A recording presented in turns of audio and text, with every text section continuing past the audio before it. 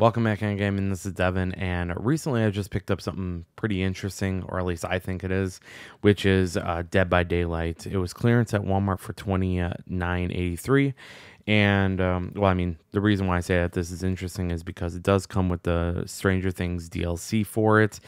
And if you guys know about it, of course, Stranger Things, Netflix, the licensing issue with them. So, of course, you can't find anything Stranger Things on PlayStation, Xbox, Steam.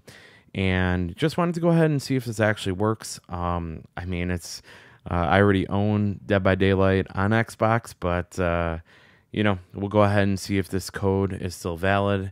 I do believe it still does work, just because if you go ahead and look on eBay, a lot of these cases that have this cover on it are still pretty high. So I'm willing to bet that people are just selling it for the code. So let's go ahead and see if this code still works. And yeah, just let's see if it works. But let's go ahead and check it out.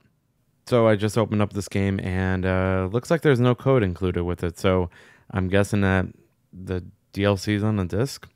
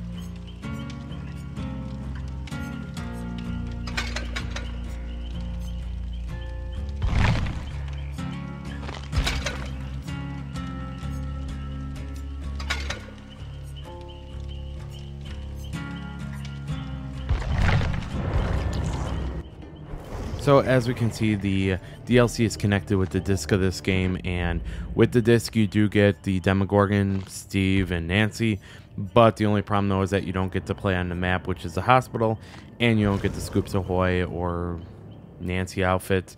And yeah, I mean it's cool if you want to play as those characters, but a shame, of course, that you don't get to have everything that's included with it.